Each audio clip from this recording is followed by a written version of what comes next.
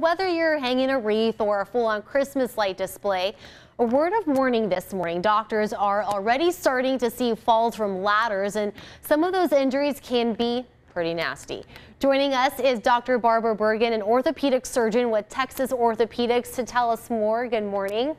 Hi, it's good to be here and good to talk about this important subject. Yeah, we were excited about this just because, you know, a lot of people are hanging Christmas lights, doing it themselves, which may not be the best or safest thing. Right, and I think we often think that these injuries are kind of funny because on television and movies it's always portrayed as some goofy situation. But like Clark Griswold. Exactly. These injuries can be devastating. You know, in my office, I'm already starting to see patients with ladder injuries, and but in the office, we'll often see sprains and wrist fractures, minor ankle fractures. But in the emergency room, death, oh my goodness, neck injuries, and devastating injuries to the upper and lower extremities, things that will change your life forever. So what is really the root of the problem? People, they don't have the proper equipment, or they don't know what they're doing. They think they know what they're doing. All of the above. People are putting up ladders on unstable ground. They're getting out there in flip-flops. They are making reaches that they shouldn't make. They're like, oh, I just got to get to that one more spot, and rather than moving the ladder. So, but you know, putting ladders up on grass and on dirt, they often will start to slide. You are going down. There's no grabbing onto gutters like you see in the movies. Yeah. Gutters won't hold a human body up. And so we really want to be very cautious about getting out on a ladder.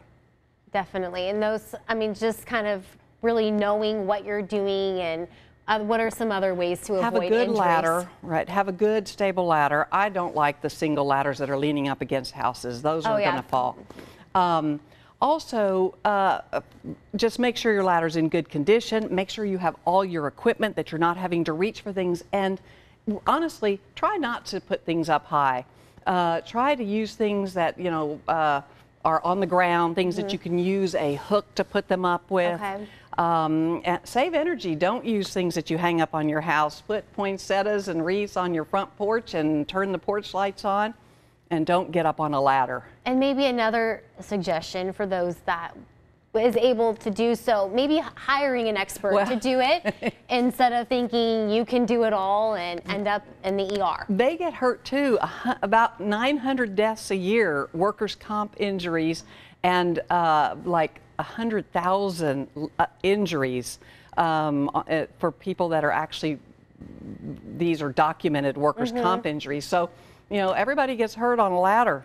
Man. Don't do it. And you were saying too, it's not just with Christmas coming up, but you were seeing injuries back in October for Halloween. Halloween. Now everybody's going crazy over with lights at Halloween, and we're seeing ladder injuries then as well.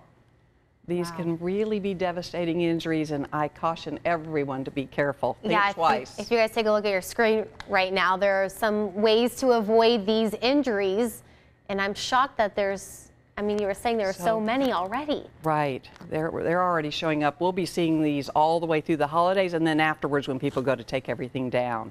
Got it. Okay. If people want to know more information or for other tips, where can they go? Well, they can go to the Texas Orthopedics website. We actually have a ladder safety tip blog on that, and the American Academy of Orthopedic Surgeons also has a ladder safety program. All right. Well, doctor, thank you for being here this morning, and I hope after people watch this, we'll have less injuries. We'll see less injuries. Right. Thank you.